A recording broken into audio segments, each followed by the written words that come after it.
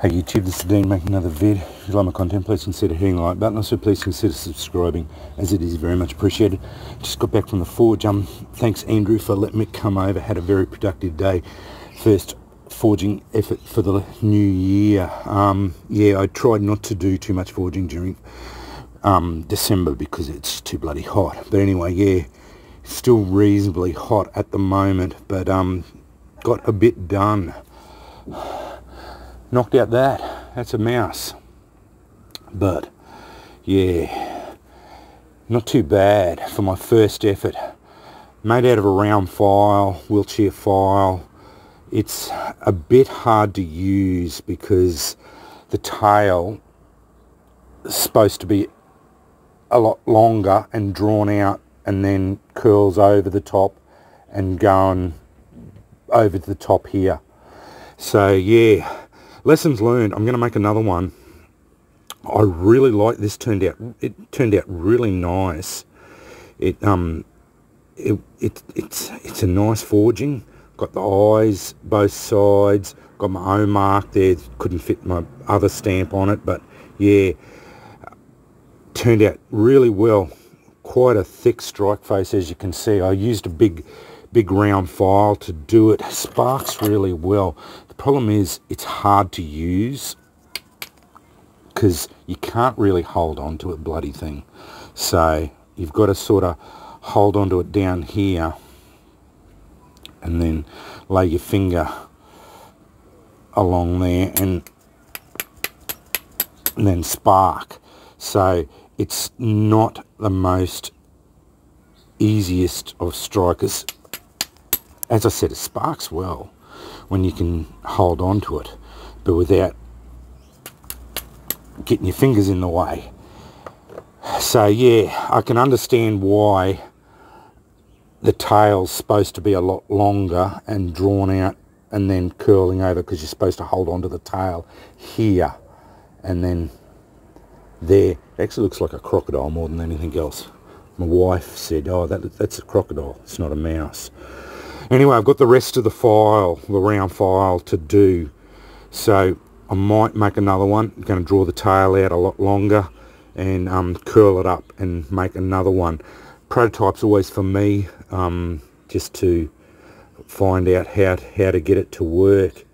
But everything's in plane. It worked really well. This was actually the tine of the file. So yeah, it didn't work out very well as far as it goes. It looks good. Nice thick strike face. Everything about it's good. It's just hard to use. You know, you can't really pinch it and then strike. You could, I suppose, use it as a drop sparker,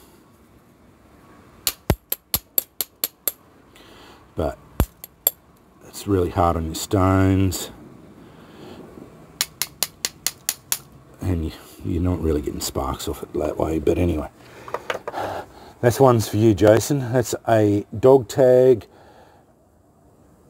striker.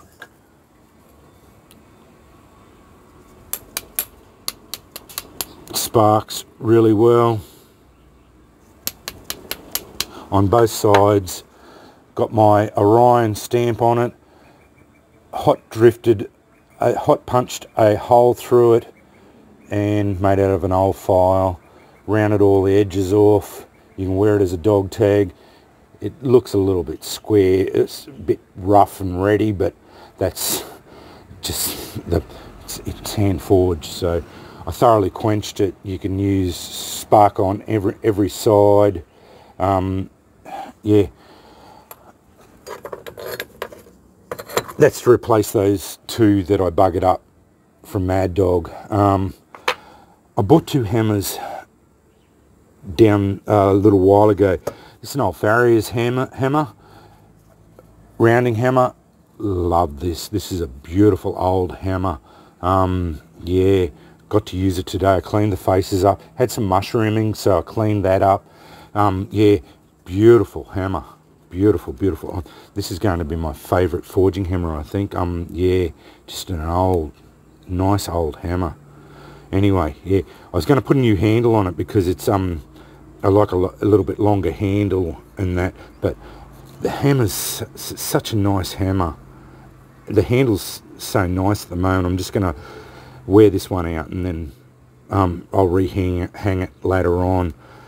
I've got a cobbler's hammer, number 2 cobbler's hammer. These are not just for banging shoes together. Andrew's got a whole range of cobbler's hammers, and I had long admired his number 2, and I'd wanted one for a while. I found one for a good price and I bought it, and I am so glad I did. This is a fantastic hammer for forging. So I've got those 2 there. Yeah, let's get some embers with these.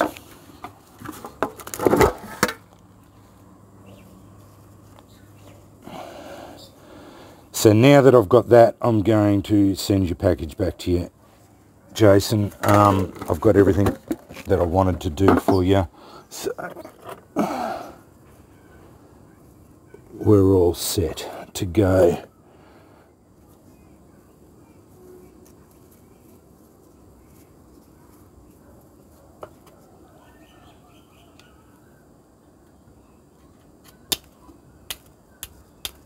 Right. Landing all over it. It's obviously working. So that's it. It should work all right. You can wear it as a dog tag, but they're just the standard dog tag. Nice thick strike face. Got my own mark, my new stamp on it.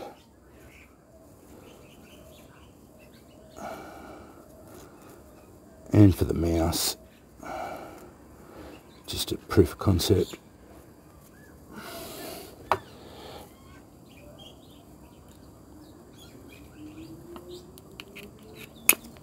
Here we go. If I don't burn myself, obviously works. But as I said, I'd learned some things from it. I'm going to use the old file that I've got, the rest of it, make the tail a lot longer, and I reckon my next one will be a lot better.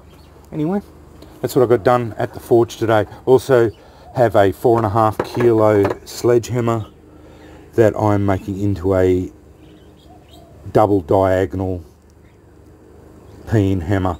So I am in the process of doing that at the moment. We cut some of the face off it to lessen the weight because it's a sledgehammer. It's too heavy. 4.5 kilos is way too heavy to swing. That cut a kilo off it. By the time I grind it off, I think I'll get another kilo off it. So that'll bring it back to 2.5 kilos. And hopefully a 5-pound hammer should be reasonably enough to swing in one hand for moving metal. But we got the faces cut off it, and I'll do grinding next session. So yeah. Anyway, which will be in a couple of weeks' time. Anyway, thanks for watching.